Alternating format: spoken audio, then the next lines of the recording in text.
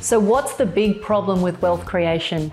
How do people like us, who didn't inherit a boatload of money, who are investing and building wealth from our own blood, sweat and tears, how do we invest in a way that gives us remarkable results and become financially free before retirement age? I don't know about you, but I am sick of hearing from wealth gurus and experts who don't walk their own talk and prescribe strategies that are a one-size-fits-all approach.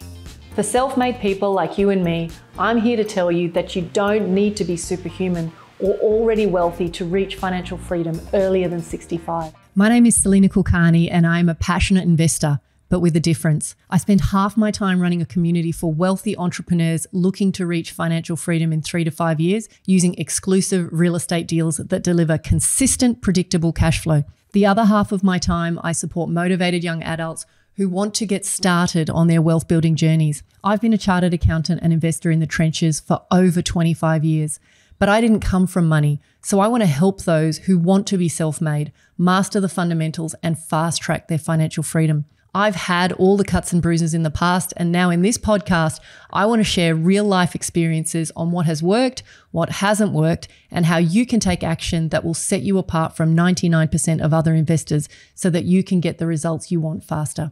Hey guys, welcome back to the podcast. In today's episode, I actually want to talk a little bit about concept around how do we exploit and react to a volatile or fragile market. So there's a lot of people who entered the real estate market over the last couple of years who, benefited from massive growth in a very short space of time. And a lot of those people that overextended themselves are now in huge financial pain. And, I have great compassion for them. So this episode is really around saying if you are already in the game and you're maybe suffering a little, what are some thoughts or actions that you could consider? And at the other end of the spectrum, if you haven't started investing and you are looking to start, I want to give you some insight into how you might alter your thinking about opportunities in the coming 12 to 18 months. So there was a book published by a guy called Nassim Taleb, who was a mathematician turned trader turned writer.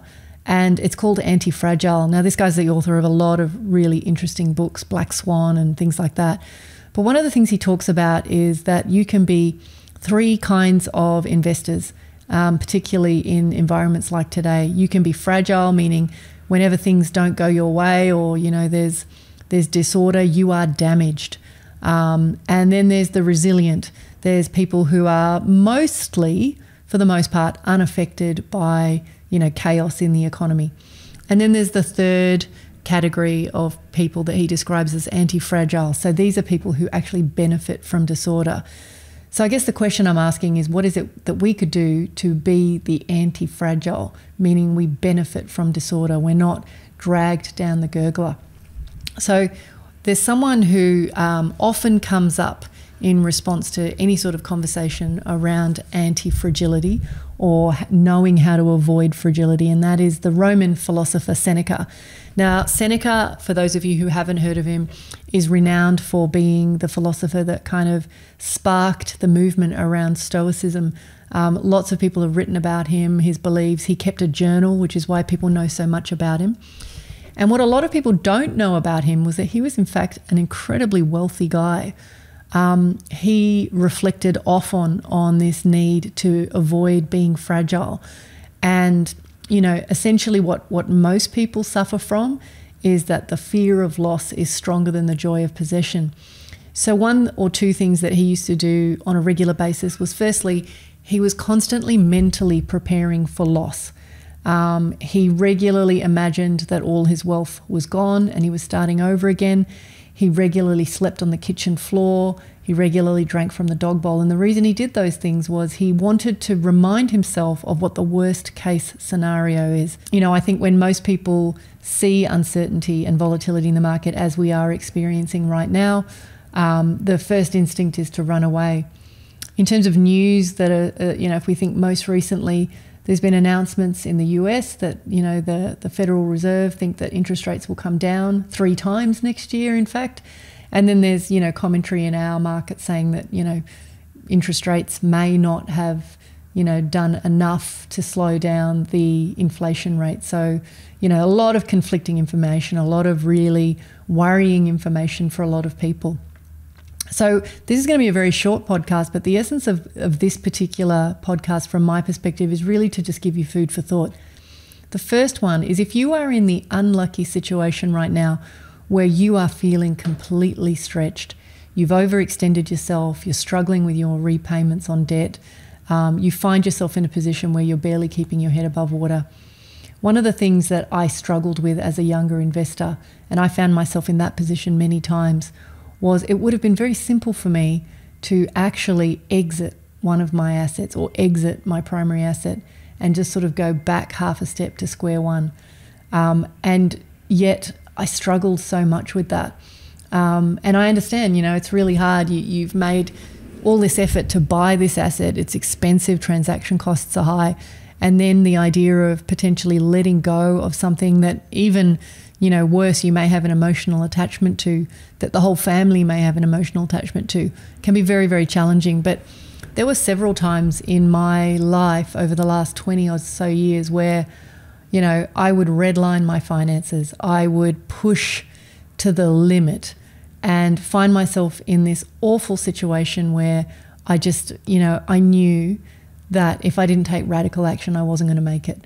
And so there were times like that where I made the counterintuitive move of selling an asset, liquidating something, just to bring down the pressure and get my head above water again.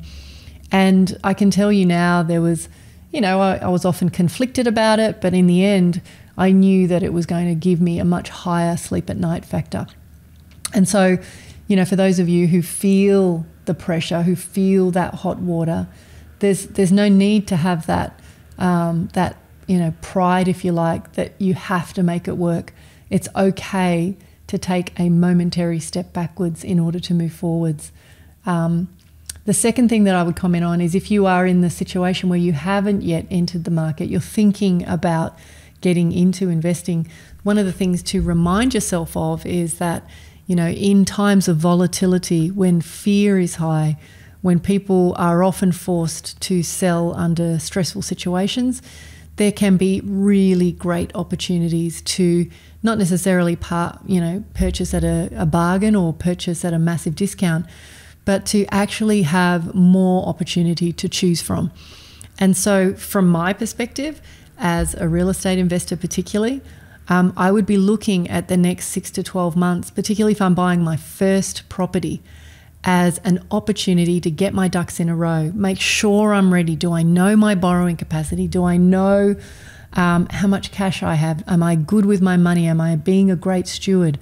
Are there things that I need to do to clean up house? Are there tax returns I need to do? So that when a stellar opportunity presents itself, you are actually in a position to pull the trigger. There are so many people who have expressed to me over their lives deep regret that they were in the right place at the right time with the right series of opportunities, and they just didn't have their, front of house and back of house in order, so they couldn't actually take action.